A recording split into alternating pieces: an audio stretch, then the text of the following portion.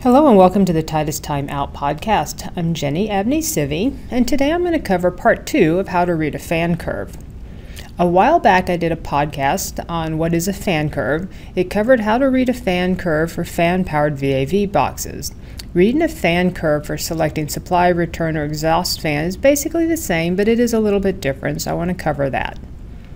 If you recall from the What is a Fan Curve podcast, I showed that a fan curve looks like this, with static pressure on the bottom, CFM on the side, and 2 lines showing min-max range for the fan box. The fan curve is pretty simple for fan-powered terminal units because for any given size, you've got a set blower and motor combination.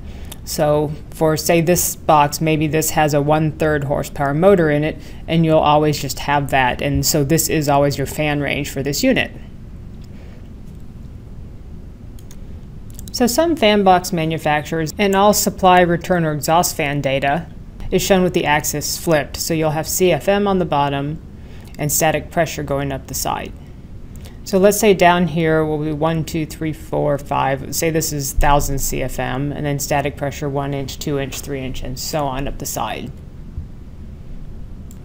So let's draw a typical fan curve. This shows the relationship between CFM and static pressure. Up here at the top where the line intersects 0 CFM is 0% volume, or 0 WOV, wide open volume.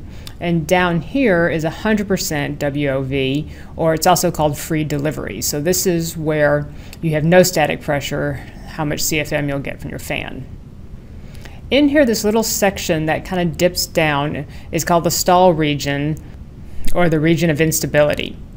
You don't want to select a fan in this range. This little dip shows that in this range, the fan curve is going to be unstable for you.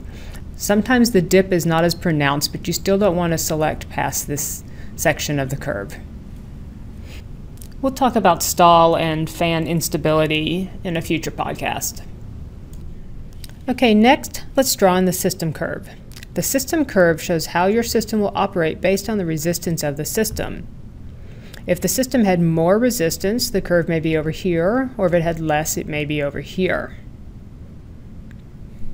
So back to our original system curve. Based on this fan static pressure curve and the system curve, the fan operation point would be where they intersect right here.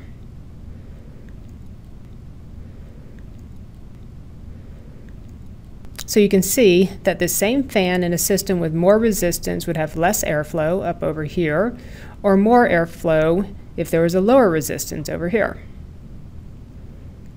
So if your system has more pressure than you expected, your fan will provide less airflow.